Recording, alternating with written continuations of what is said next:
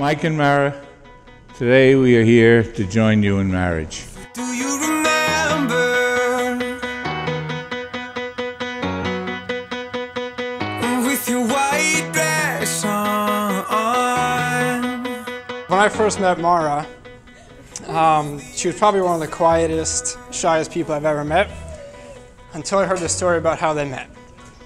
One January night, we decided to go out to Chicken Bones in Morgantown. So we searched around for an open table, and there wasn't any in sight. I never knew that I could love someone the way that I love you.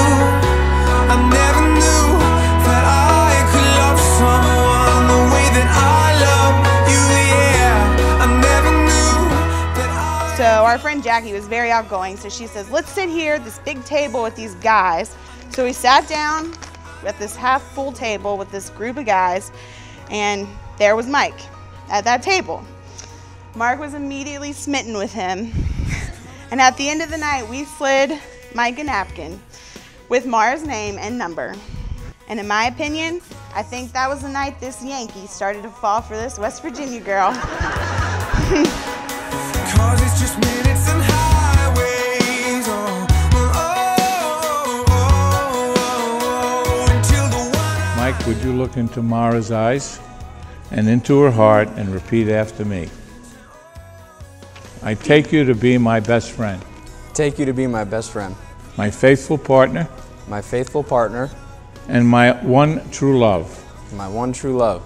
I promise to encourage you and to inspire you, I promise to encourage you and inspire you, and to love you truly, and to love you truly, in good times and bad. in good times and in bad. I will forever be there to laugh with you, I'll forever be there to laugh with you, lift you up when you are down, lift you up when you are down, and to love you unconditionally And to love you unconditionally, through all of our adventures in life together. all of our adventures in life together. In accordance with the laws of West Virginia, I do pronounce you husband and wife.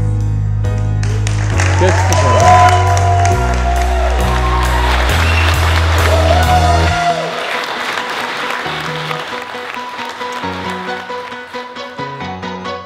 I never knew that I could love someone the way that I love you.